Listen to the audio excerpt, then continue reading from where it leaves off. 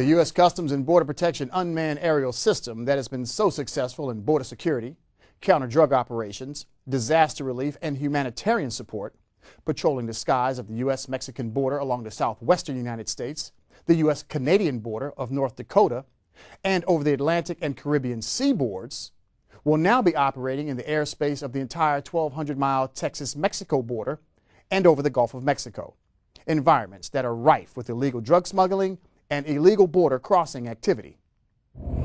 A ribbon cutting marked a new era of border security and national security efforts by U.S. Customs and Border Protection in Texas. In a recent commencement ceremony at the Corpus Christi Naval Air Station, CBP Air and Marine leadership, along with congressional and U.S. Navy leadership, recognized the coming of the unmanned aircraft operation specifically designed to patrol the skies of the Texas-Mexico border, the Gulf of Mexico, and the Western Caribbean and Eastern Pacific Oceans.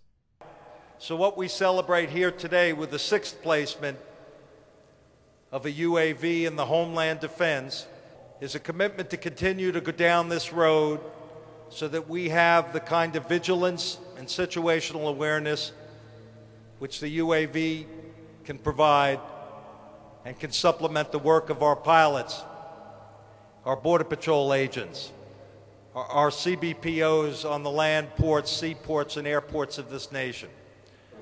We do know that this new eyes in the sky will provide our men and women in the ground the intelligence needed to protect our borders.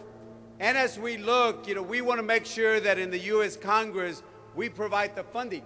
And just recently, we provided a little bit over $600 million, which is the largest infusion of border security dollars that we've ever had. And again, this is important to make sure that we realize there, because it would not only provide the technology, the men and women that we need to hire to make sure that we have the border security, but it would also provide the funding to 2 new UAVs. CBP P-3 aircraft pilots have been flying counter-drug operations out of the Corpus Christi Naval Air Station for more than 25 years. The addition of the UAS mission gives the P-3 pilots the advanced capability they need to perform optimal law enforcement from air to ground. We have, the 35 pilots here that are P-3 pilots, and when they're not downrange flying P-3s and they're home, they could be flying a Predator. So they can leverage that experience they've got from, long-range flying down in the transit and source zone, and they could take that and use it with the Predator.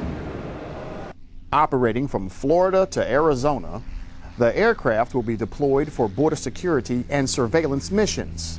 However, it also serves an equally important role as a contingency response vehicle, able to respond to national and natural emergencies. This is a good aircraft for responding to floods, predicting where there's failures in dams and dikes, predicting and providing unusual situational awareness to ground-controlled infrastructures, and most importantly, responding and working with agents and officers on the ground to respond in emergency situations to look for people who are lost, warm bodies in cold water.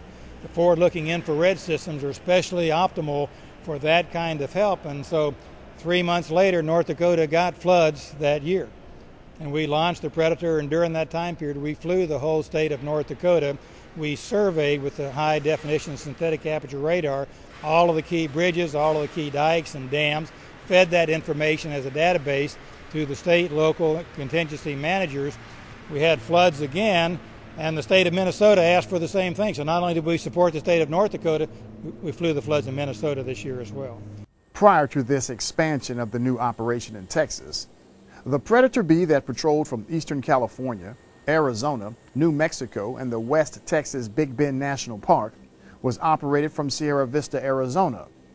But the new Texas mission will focus on the Texas-Mexican border exclusively, giving the CBP UAS mission very extensive coverage of the southwest border. CBP Air and Marine is the second largest operator of unmanned aircraft systems in the world, second only to the U.S. Air Force. For the past 5 years, CBP has been developing and deploying these systems nationwide. With the new Corpus Christi base, there are now 4 operational branches of unmanned aerial systems across the United States.